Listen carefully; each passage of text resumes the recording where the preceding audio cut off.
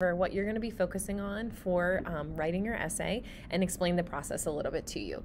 So on Wednesday, today, you're going to see that you have a theme and thesis Google statement. So what I'm requiring is for this particular submission, you're going to do a Google form only. It's only a couple of questions, and the reason for that is so I can grade this really quickly and give you feedback immediately. So what's going to happen is on Wednesday, you're going to fill out this Google form, and then on Thursday, you're going to check your email and you're going to respond to my edits for you. I'm going to send you an email and you're going to respond to my corrections, email back to me, and keep doing that until you have actually gotten an approved thesis statement from me. Then how we're going to build the rest of our paragraphs for our essay is we're going to do them in 2 steps. So step 1, if you look on Friday, you'll see step 1.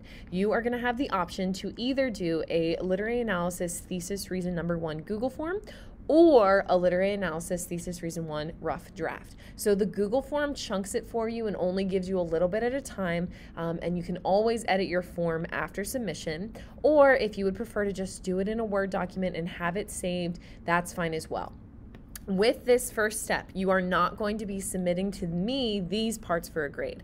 What's going to happen next week is you are actually going to take your responses from the Google form or from the rough draft document, and you're going to build your paragraphs, and that's what you're going to submit to me.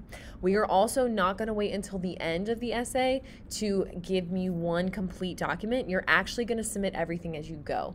You will have a chance for your first thesis reason to get corrections from me and resubmit, but after that first one, every other one is going to be for a final grade, and then what I will do is take all of those grades and combine them together at the end, and that will be your essay grade. So hopefully that makes it a little less intimidating to do this in chunks. So you will spend 2 days for each paragraph of your essay, and then you will submit it to me in chunks so that you don't have to worry and do this big project all together in one day.